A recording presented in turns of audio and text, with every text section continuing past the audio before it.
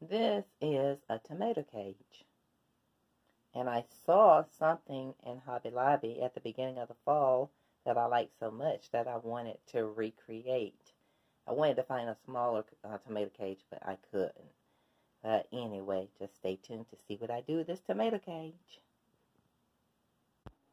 As you can see, I have all these pumpkins. Now, all of the bigger ones were... I'm not going to go through and show you everything that I do, but I'll use these foam pumpkins, these flower pins, which I'm going to adhere the pumpkins to the wire cage with.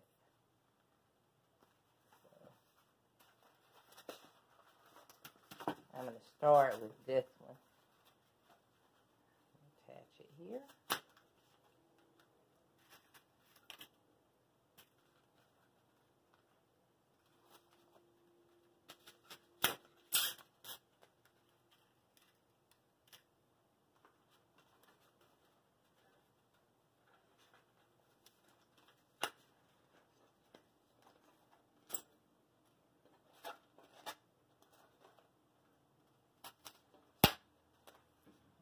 Okay, so that one's sturdy.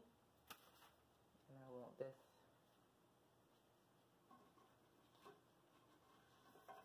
I'm going to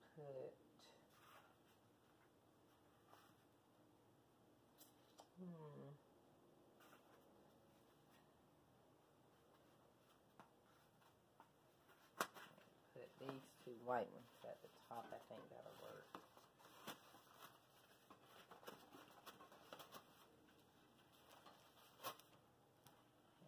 And I'm going to have to put the, let me bring this down. I'm going to have to wire this together at the top. So that's that.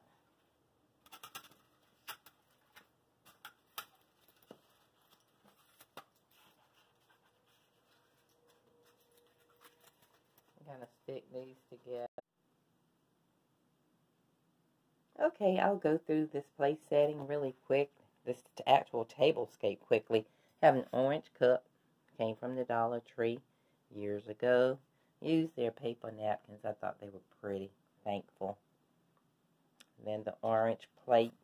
Well, these are paper napkins from the Dollar Tree. Then I have a cloth napkin underneath there.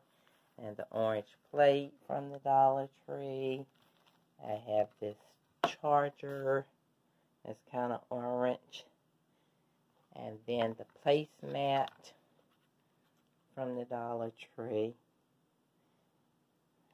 And then the silverware, of course, is the gold plastic ones from Target, 60 for $5.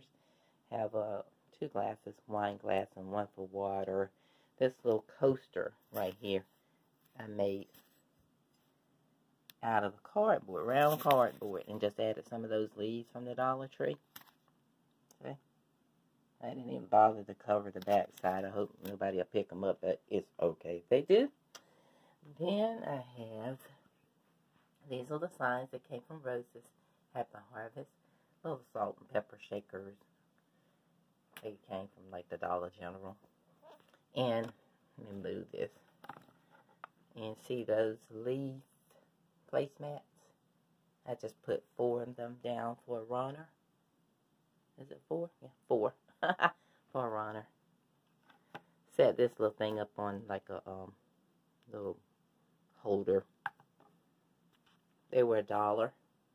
And I use this candle holder. Those little candle holders there. Pumpkin candle holders came from the Dollar General. Then I just set that plate up there and those orange candles to give it some height. And these I got from my sister, got them from a wedding reception for my cousin's wedding. That's what she gave out, those ceramic pumpkins. Isn't that pretty? Look at, sorry about that. Look at that. I thought they were beautiful. What a nice gift.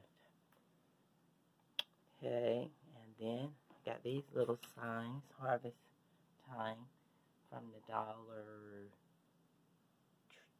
No, I got those from Roses. I'm sorry. And this is the centerpiece that I worked on. I put all those pumpkins in a tomato cage.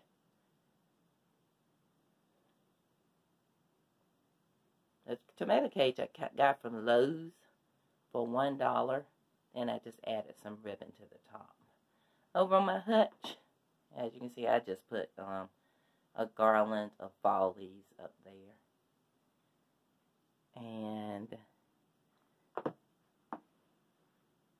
give you a panorama. Okay, I had that tablecloth that, it's a tablecloth that matched my placemat. So I just did a mock curtain. I hand stitched it. So I could just pull it apart, put it back on my table. And I had these extra placemats, so I just wrapped them on the back of the chair. Why did I get a chair? See? Okay. And the center of attention on my bookshelf is the praying hands. Praying to God, thankful for everything that He has blessed us with. Oh, let me show you this. I made this wreath too, just to go in here to kind of accent my wall. Just brown mesh.